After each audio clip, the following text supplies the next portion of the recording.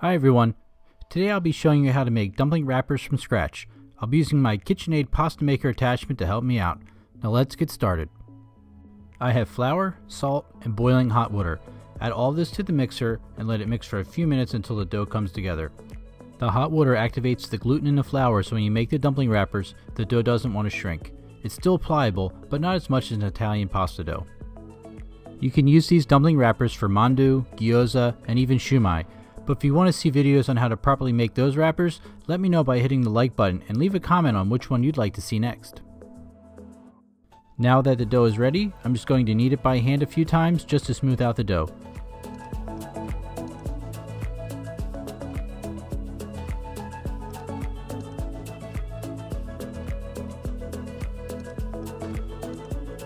Then flatten it out and wrap it in plastic wrap, set it aside and let it cool to room temperature.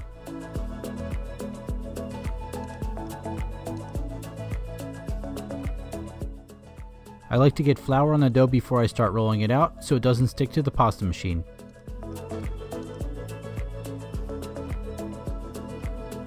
Okay, so I'm putting about half the dough into my pasta sheeter on the largest setting. At first it'll look like you're doing something wrong, but you're not. It's not going to come into a perfect sheet the first pass. The next minute of footage will be a progression of what you'll be seeing, and I'll walk you through it.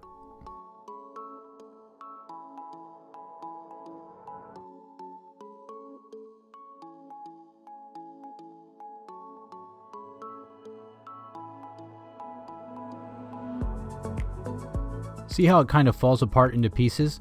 You just want to pick it up and keep putting it through, and it'll start to slowly come together. It looks more and more like a flat sheet of dough the more you do it.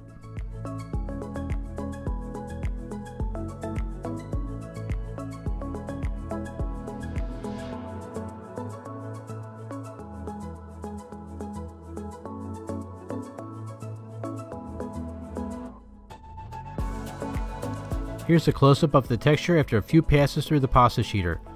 Now we can start to thin the dough out by turning the dial to a smaller number each time we put the dough through the sheeter. I keep doing this until I get to the number 2 on my pasta sheeter.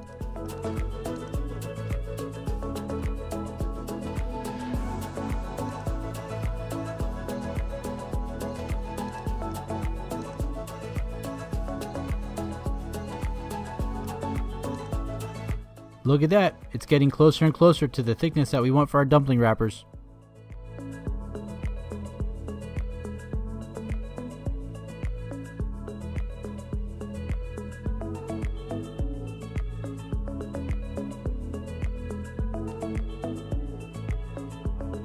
I'm shaking the sheets to try and have them fold themselves in a neat pile.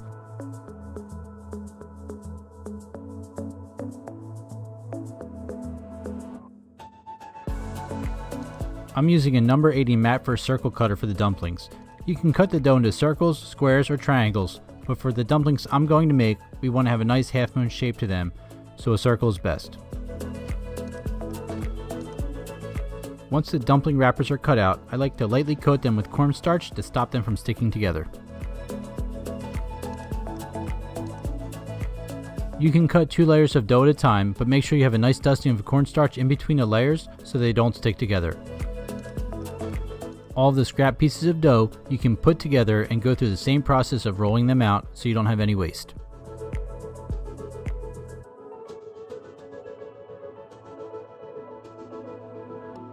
Thanks for watching everyone. If you found value in this video, hit the like button. It would help out my channel a lot. Don't forget to leave a comment on what you'd like to see next.